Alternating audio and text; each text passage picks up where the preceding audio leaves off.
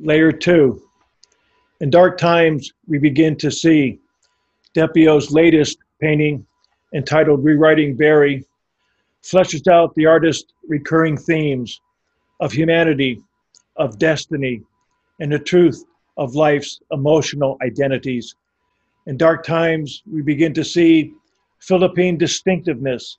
For Depio, national identity is the sum of many parts, parts that are both good and bad, parts within the aesthetic structural reverberations of theater and cinematography.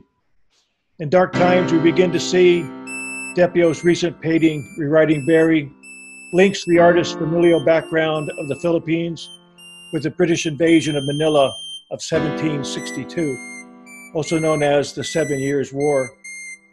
In dark times, we begin to see Depio inspired by cinematographer Stanley Kubrick, of specific interest with Kubrick's vision and interpretive revision of William Makepeace Thackeray's period novel, The Luck of Barry Lyndon, resulting in the cinematic painting, Rewriting Barry.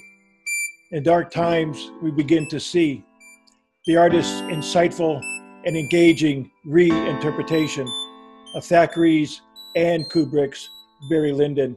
In this painting, the artist explored the history and philosophy of the Philippine journey, a journey fighting to recover national sovereignty after defeating both Spain and England. In dark times, we begin to see the black, the empty, the uncovered, the ravaged soul of a Philippine artist no longer dwelling in silence, unified within a theater of careful observation, focused observation allied with Depio's strong compositional sense. In dark times, we begin to see the unscrupulous Irish rogue Redmond Barry Lyndon, journalistically observed by Thackeray as a satirical miscreant who makes his way in the world by conning others. Sound familiar? In dark times, we begin to see Thackeray's penchant for characters closely observed and recognized.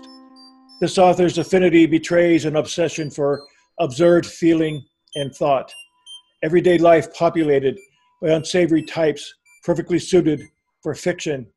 But Depio's Rewriting Barry isn't fiction.